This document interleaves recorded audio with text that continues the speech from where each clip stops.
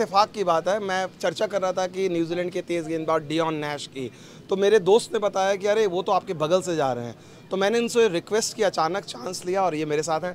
So I was just basically trying to narrate the story how we met. So thank you so much, so kind of you. Just I met you accidentally and you agreed for this short interview. So my first thought, how do you look at this game being called such a short series, Dion?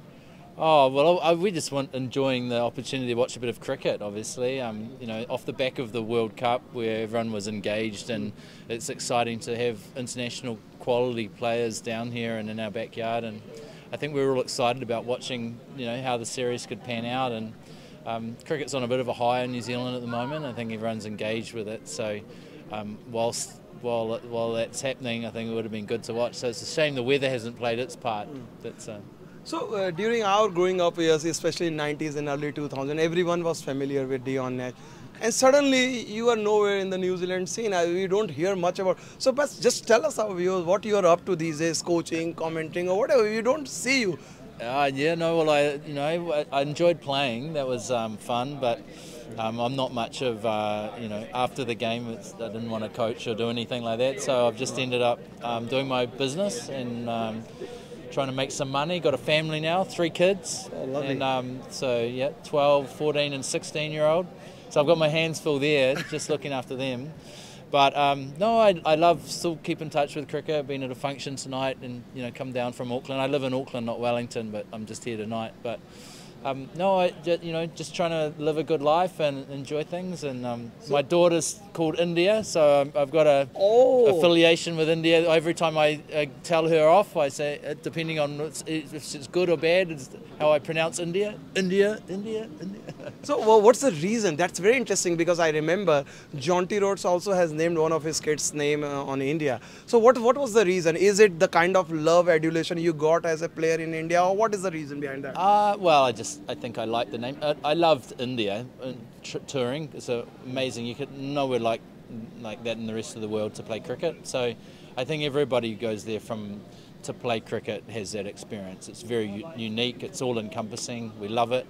But I think no, I just love the name. It's slightly old-fashioned name in my sense and how I think. And obviously, I have good memories as well. So, you know, I think it was just it felt like the right name. It seems it's got a good vibe goes with it. So how much you follow Indian cricket, and especially since your days, playing days, Indian cricket has gone under a tremendous change, especially in fast bowling. When you see the kind of quality India has in their fast bowling department, what do you make of that? Well, yeah, I mean, they've always had quality bowlers, you know, all the way through. If you go back to Kapil Dev and, you know, there's many fantastic bowlers during the years, but obviously probably better known for spin or for slower tracks and so on. But I think the global game has brought forth the talent that's always been there, you know. So look, it's exciting. I think what I see is the pitches have probably allowed for fast bowling. It's more exciting to bowl on a pitch that's got a bit more carry and bounce, not some of those old Indian pitches which were sort of slower and turned a bit more.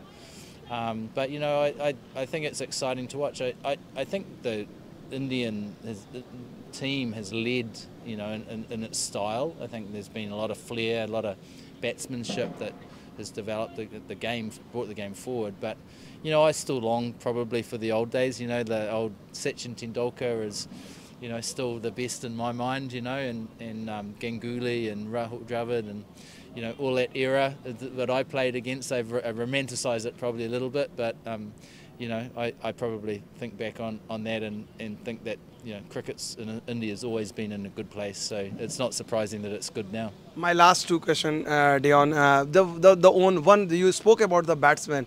Any one bowler, like from the current generation or older generation, Indian bowler. Oh, you put me on the spot. No, I know that. But just since you have been honest, because you are not connected with the game, so whatever you have watched on TV or whatever. Yeah, no. Well, I mean, well, I grew up. See, I'm going to defer the question by saying my favourite Indian bowler of all time is Kapil Dev, because I grew up in an era watching Kapil, Imran, Richard Hadley, Ian Botham. They inspired me to play the game. And so, like, I can't look past that. And, you know, all of the modern day bowlers are wonderful. You know, Bumrah obviously is a freak of nature. But it's unfair just to single him out because so many bowlers are bowling and in so many different forms. You know, like I think the T20 bowlers are totally different to a Test bowler, even to a one-day bowler, and they're almost becoming much more specialist. So I think it's unfair to single out. I think the game is exciting. I think, you know, the specialists coming into the game in all aspects are exciting to watch as well. So I'm just enjoying it across the board. But for me, probably I will always romanticise those older times, you know. So my final question, when you see the T20, especially players opting for one format, has it become more challenging for the fast bowlers, especially seam bowling kind of? Do you think that if you were to play in this era, how different it would be or how tough it would be? Is it tougher? I can't say. I think any generation, you can only be the best in your generation. That's all you can achieve. So I think you know, athletes will adapt to the game and the circumstances. I think there's many more opportunities now because there's so many variants of the game. But yes, of course, there's aspects which are tougher today, which you know, have developed in the way the game's evolved. But also, you know, back then, the conditions now that people bat on and play on are better. You know, I think one of the things that has evolved is the quality of the wickets. You know, and the way you can hit through the line.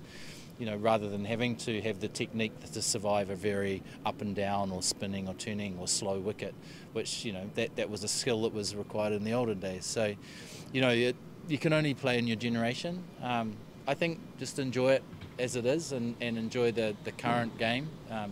You know, there's aspects as I say, I probably prefer from the olden days, but there's also aspects I prefer today. So. Just enjoy it. The game evolves. Thank you so much, Mr. Dion Nash. Lovely chatting with you, and I will always remember. I have done so many interviews, but not like this, and someone like a former great agreeing. So thanks once again for your generosity. Thank you so much. Pleasure.